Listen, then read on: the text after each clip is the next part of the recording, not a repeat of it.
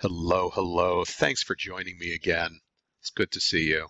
I have a new role within the company, so I have a kind of a new look for my channel. I figured it was if I'm making a change, I might as well make a change. So I hope you like it. Um, Along with that role, if it looks like I'm broadcasting to you right now from a hotel room, it's because I am. Um, my new role comes with a lot of travel, and I figure if I have to wait until I'm home long enough to make a video, I might not make a video. So here I am from the road doing this for you, and I hope you like it. This one is going to be kind of a really short one for you, but I kind of like this one a lot.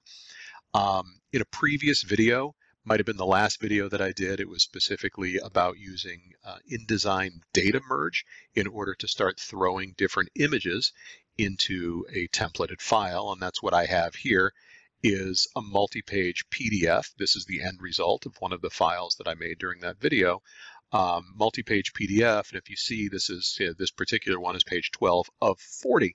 So this is a 40-page PDF, and there's nothing inherently wrong with a 40-page PDF. The real problem with it is when I go to rip this file, when I go to print this file, it's kind of tedious to go through here and say, I need to print pages 2 and 7 and 21 through 26, and dealing with all of that.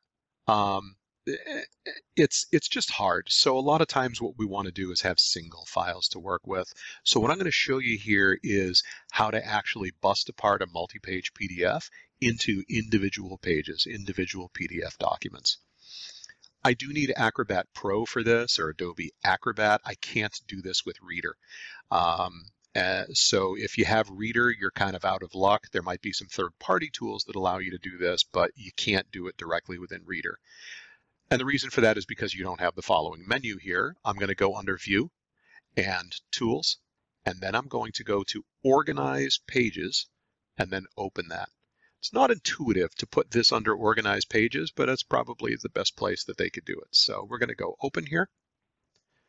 And now I have a view of all of my pages. I can rearrange, I can rotate things. When I scan things with my document scanner, if they came in rotated for some reason, I can go ahead and fix that up in here, or I could just dump a page. There's a few things that I can do, right?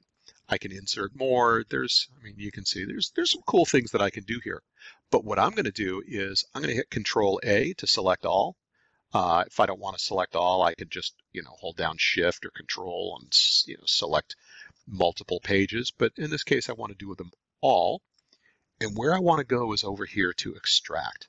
So if I go to Extract, it brings up a little dialog, and you can see one of the items here is Extract Pages as separate files. And that's exactly what we want to do in this case. I don't want to, if I don't do this, let's say I just chose pages 3, 4, and 5, it would make a 3-page PDF out of what I had selected in that particular case. Well, if I don't click that because I have everything selected, it'll just make a duplicate 40-page PDF. I want singles. So Extract Pages as separate files. I'm going to go ahead and hit Extract, and then I'm going to navigate my way to where I want to go.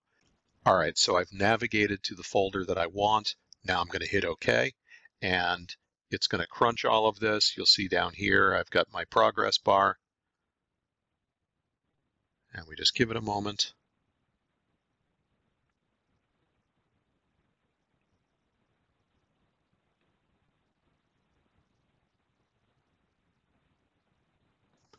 And there it is.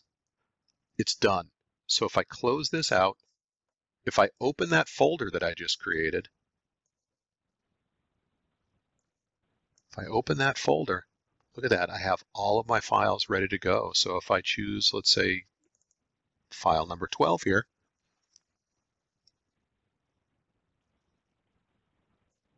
there it is, right? That was page number 12.